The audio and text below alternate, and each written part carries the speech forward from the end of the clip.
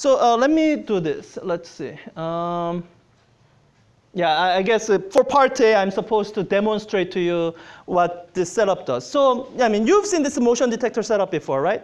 And I set this all up so that when I start to collect, then it'll read the position of the mass at 0. I zeroed it so that this motion detector thinks this is the 0 position. If it goes closer, it'll be negative. It goes farther away, it'll be positive. Good? Nothing here seems surprising. That's how you would expect it to work. So what I'm asking you to look at and answer in the next couple minutes is, maybe we should do part A together. So let me put this here. Okay. So let me make up some space for this. So it's asking bunch of questions. When it is in this position at rest, let me call this I. And then later on, it's going to ask when the mass is above the equilibrium position, call this 2. And when the mass is below the equilibrium position, call this 3. Good? And hopefully, this is reminding you of what we were doing before we went to conservation of energy and momentum. So let me draw a free body diagram. Let's draw a free body diagram for each of these 3 cases as we go through and answer the questions that they are asking. So when the mass is here at the equilibrium position, what are the forces acting on this mass? Gravity and spring force. So let me just kind of draw a diagram for that. mg. And the spring force, do you remember the formula for spring force? Yeah, so the minus kx, or the magnitude is k times x. That's Hooke's law, right? So let me just write down that k times delta x for now. This is coming from Hooke's law that hopefully you remember.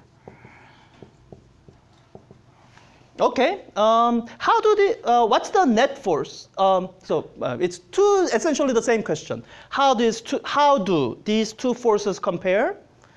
One way of asking it, or the second way of asking it, what is the direction of net force in this case? Net force is 0. How do you know it's 0?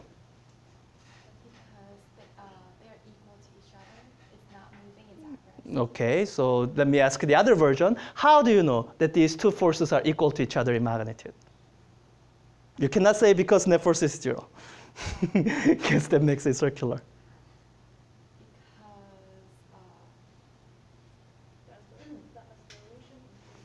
Maggie, you said the acceleration is equal to 0?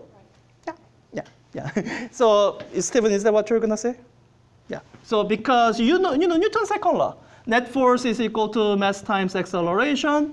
So, I mean, you can see that acceleration is 0. It's at rest. It's remaining at rest. So acceleration is 0. So the net force is 0. That's most of you already have that intuitive feel that here these two forces are equal, and the reason it's equal is because net force is equal to 0. All right, let's go through 2 and 3, which is less trivial. So 2 says, if the mass is above this equilibrium position, is there still gravitational and spring force on this mass? All right, yeah. And when I let go of my hand, both hands, what is the direction of net force? Downward, and you know that because it accelerates downward. And so what does that tell you about the relative magnitude of the force? Yeah, spring force is smaller. So that's because, as Stephen said, it's because spring force decreased. Gravity is still mg, it didn't change. But if I lift the mass a little bit, then this k times delta x, it's smaller because this delta x is smaller, right? So here right now I'm trying to do the pure spring force plus gravitational force description. So this is the actual equilibrium length of the spring, As you pull on it, there's an increasing amount of force pulling it back up.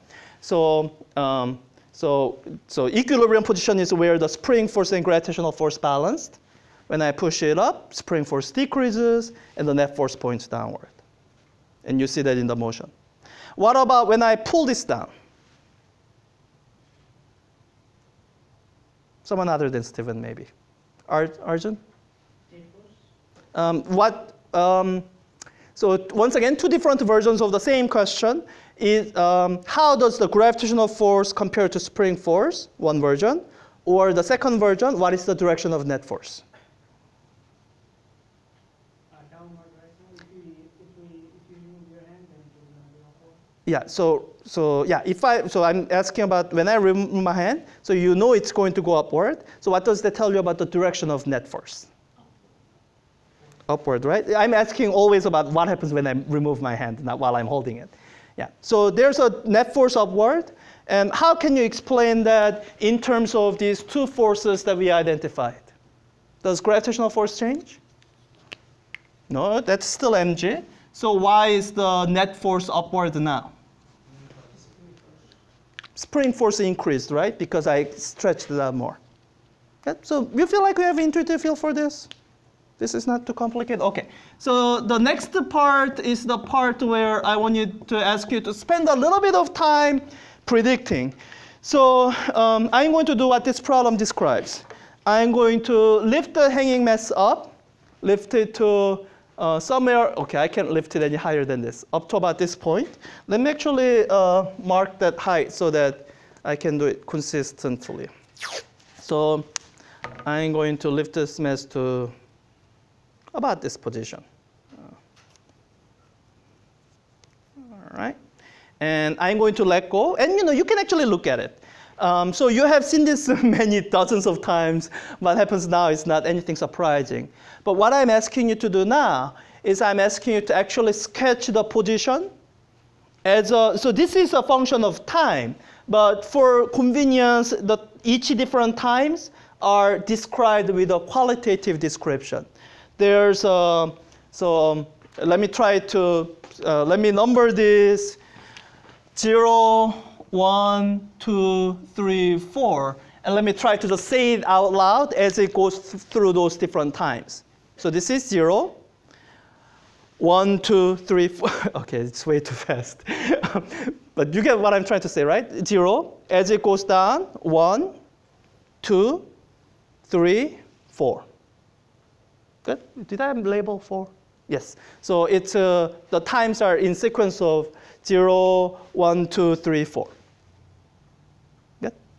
So you have some sense of intuition about what that should look like. So I want you to take a minute, sketch it, what it should look like. I mean, it's something that oscillates up and down, but there are many different ways something can oscillate up and down. So I just want you to sketch it out of your intuitive feel. And you'll compare it with the actual experimental result when we do the experiment.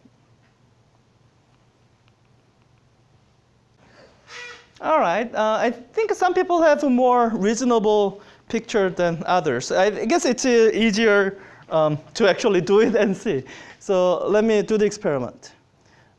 Because, let me wait. I did not think this through. Are these writings annoying, or can you look at the graphs through these writings?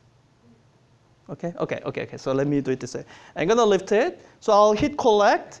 And I'm going to wait like half a second or maybe about 1 second. So there'll be 1 second of flat line. So hit collect. OK. So that's what you see. Wow, it looks way more. I think it might have been my hand. Let me see. All right, that looks better. So let me leave it there. So this is what you are looking at. Starting from the release point, right? Stop me when I'm going through the equilibrium position. So starting from the equilibrium release point, stop me when I'm going through the equilibrium. Yeah, here, right? So this is the equilibrium. And when you go below that, and this is the lowest point. and then you are back at equilibrium, and you are now at the highest point again. So let me zoom in. Can I just zoom into this? No, I can't do that. I think this is the easiest way to do this. So it goes from 0.28 to about 1.32. Okay, 0.28 to about 1.32. Wrong mouse. 1.3. Was it 32? Yeah.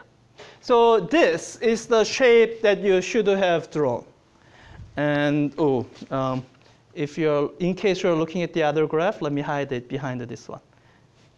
Good. So, how many of you drew something that looks exactly like this? And this is the sense in which I'm in, that it starts out with something that's close to zero slope. The slope increases up to a point here, and the slope actually starts to decrease. And then it gradually comes to a flat line here, and then the slope gradually increases again, and then decreases. How many of you drew that? Okay. Some of you, I saw you drawing something that looks more triangular, which is fine. So that's why we are going through this exercise. So intuition is kind of a recalling what you have seen before. And if you've never seen this before, then you need to see it at least once. So, all right, so that's the shape for a position graph. I thought there was one more question while we are here. Part C. What function might be chosen to describe this position x as a function of time? So if you had to, just to pick a function, any function, well, not any function, a function that fits this. If you had to pick a function to describe this as a, position as a function of time, what form of function would you pick? Cosine. Oh yeah, this would actually be cosine. So I might say this is equal to cosine of t. And we are going to have to fix this up a little bit. It has a general shape of cosine.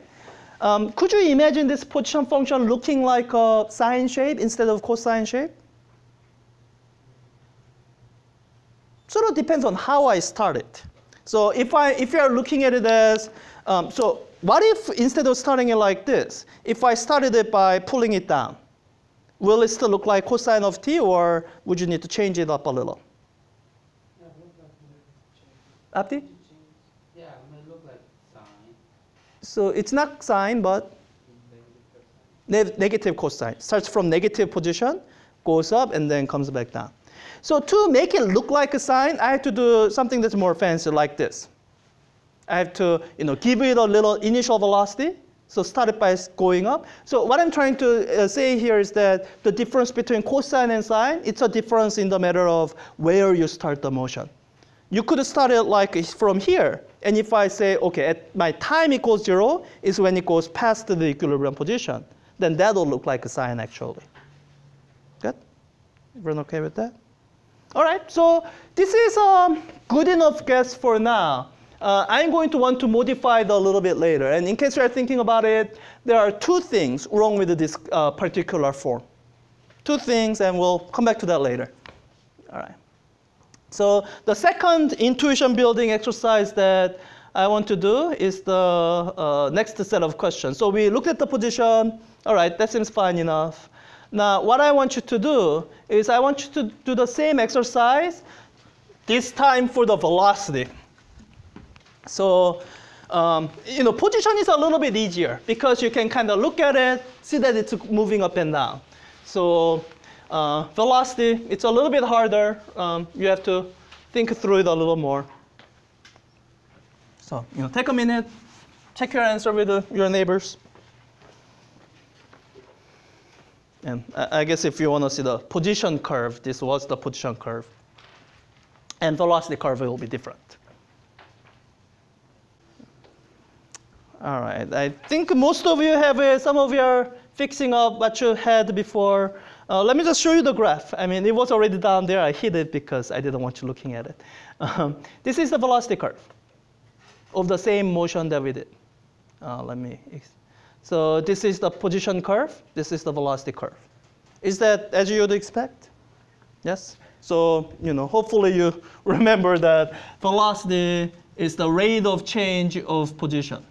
So remember in calculus, that means comparing these graphs, this should, the value at this point should agree with the slope at that point. So, here's one thing we can actually kind of check against something that we know already. What can you say about the velocity at the equilibrium position? So when the mass is at the equilibrium position, what can you say about how much, do you know anything, too open. Let's see. What kind of description could you give to the velocity at this same time as when the position is at equilibrium position? There's one particular thing you can say about velocity based on what we were doing a few weeks ago. Asia? Maximum speed from the consideration of conservation of energy. When you are at equilibrium position, your potential energy is at minimum, so that it'll make your kinetic energy at maximum. Now what we can do is we can actually look at the kinematics. So look at the slope at this point. This is, I guess in calculus you call this what? There was a name for this. I mean, the line is tangent, but this particular point, it was inflection point. Wait, inflection point, is that right? Yeah, inflection point. That's where your concavity is changing, right? This was concave down, and here it becomes concave up. Anyway, so this is the position where your speed slope is at a maximum. Because before this, it was at a gentler slope, and after this, it's at a gentler slope again. And when you look at the same point down here, well, yes, it is at the maximum absolute value of the speed, velocity. And the same thing happens as it's going through the same equilibrium going the other way. When you look at the velocity, or when you look at the speed, it's at a maximum again. Good? All of this makes intuitive sense? Yes. Okay, let's do one last thing. So it asks about acceleration. Oh, wait. Yeah, I don't know why I never really changed this. You know, I'm kind of running out of time, so let me actually skip this part E. You can do it on your own, and let me just show you this graph. So you saw position and velocity. What do you think it'll look like if I display the acceleration? Like, will acceleration look like a velocity? No, right? You're taking another derivative, so it shouldn't look like the function that you took derivative of. So what would the acceleration, would it look like anything on the board already, or will it look a little bit different from what's already on the board? Isha? Okay, different, how would you describe it? Like if you had to compare it to something else on the board. Flipped upside down. Yeah, let's try it. Let me display here velocity and, So velocity and acceleration. They're going to be in the same color. Oops. Here, let me do it this way. I can set the axis to be auto scale. Oh, wait, that doesn't do anything.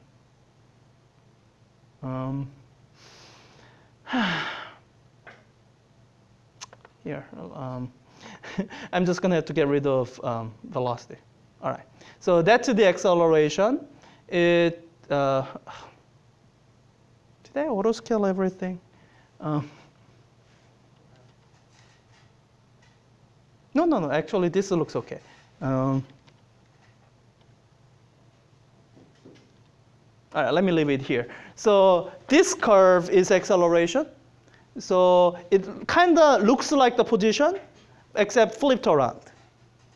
And you can explain it based on the velocity curve. So this here, the velocity curve slope is downward, right? So your acceleration is negative. There's a point where your velocity curve is flat. Rate of your change of your velocity is 0. And that point happens to be the equilibrium position. So there the acceleration is 0, as I was claiming earlier. and then it goes through the cycle again. Good? So all of this motion makes sense? Yes? Yeah, I want to make this the motion that you can just observe by moving this up and down, that makes sense to start out with, because it's going to get a little bit math heavy. And I will tell you a little bit of secret. Let me just do this one more time. I'll tell you a little bit of secret. So the secret to success in physics and really engineering is that for anything that you want to calculate, you should know the answer before you actually do the calculation. So if you're doing the calculation to try to find the answer, the thing is you're going to make a lot of mistakes and you're going to waste a lot of time. So, people who are good at physics and engineering, they actually know the answer before they do the calculation. All the calculation does is it simply confirms what you already knew. So, so that's why I'm spending a fair amount of class time going through this exercise to make sure that you have a good intuitive mental image for the motion of this. So when we describe its position as a function of time, then that it looks like a cosine. Like that's something that you know intuitively before you do any calculation. By the way, before we move on, let's fix this up. I said that there are two things wrong with this function. So did anyone figure out what was wrong with it while you're looking at it, thinking about it? No, not yet. Let me give you a hint. The thing that's wrong with it is units. So this is what I mean by units. So the quantity that's here, it has to have a very particular unit. This is an input to the cosine function. So it has to come in very particular unit. Right now it's coming in the unit of second. And I'm telling you, that's not right. I cannot put in 1 second into a cosine. Like I don't even know how to do it. Oh, I think I might be able to do it on Wolfram alpha. So if I do it on Wolfram alpha, it'll complain. So let's see. Let me try to calculate cosine of 1 second. Oh wait, it might think 1 day. Sorry. If I say 1 second, it's probably going to think it's some notation for an angle. So cosine of 1 day, then it'll probably complain. Yeah. See, try different phrasing options because cosine of 1 day makes no sense. So what unit should this be in? Meters? Okay, I can try that. Let's try cosine of 1 meter. That's still nonsense. I mean, what kind of quantities does cosine take as argument? Pi. What kind of quantities are those? Period. Not period. Radian, some kind of angle, right? Now, what do you remember about radian as a unit? Asia? It's not a real unit. Radian is just a reminder. So actually, cosine takes a unitless quantities. And this is actually true of any special function. Exponential takes a unitless quantity. Logarithm is supposed to take a unitless quantity, although sometimes you can cheat. Any kind of special function that you remember learning in your math class, they are supposed to take only unitless numbers. So only polynomials can take a unit. So this is supposed to be unitless. And what you see here is clearly not unitless, right? Right? So we are going to have to introduce a coefficient here to fix that. We are going to end up putting up a coefficient here that's going to have correct units to make this unitless. What is the unit of this coefficient? 1 over second, right? All right, so let's say this is, when we figure out the, whatever this is, it's going to have unit of 1 over second. So that was the first thing that was wrong about this function. What's the second thing that's wrong about it? Second thing that needs to be fixed. Tickle? Any ideas what's wrong with this form here? We said the position looked like a cosine, which wasn't too far off because, you know, that looks like cosine, right? But, so we studied a cosine of t, but that doesn't have a correct unit. So we had to fix that. I'm still saying this is still wrong. It's not exactly correct. This has to have a correct unit. The left-hand side has unit of meter. So this also has to have a unit of meter. The result of cosine, does that have any unit? No, it's just a ratio, right? So it has no unit, which means you need another coefficient to make sure that you get the correct unit that will agree with the left-hand side. And this is going to have unit of meter. Good. So once we have that, we can actually write down the second thing that I kind of didn't want to do before I write this down. So velocity, we described as time derivative of position. We can actually do this derivative. Velocity as a function of time is equal to the derivative of this position. So, well, A is constant. What's the derivative of cosine? Negative sign. And I have to use chain rule. I took the derivative of the outside, and then I have to take the derivative of the inside. When I do that, I get B out. So when you do the derivative, you get minus A times B sine of BT. Right? This minus sign that agrees with what many of you are drawing before. So let's just double check the unit of A times B. A times B has unit of meters times 1/2 or meters per second. Is that what you would expect? Yeah, unit of velocity. Yeah, and if you do one more derivative for the acceleration, you'll get that.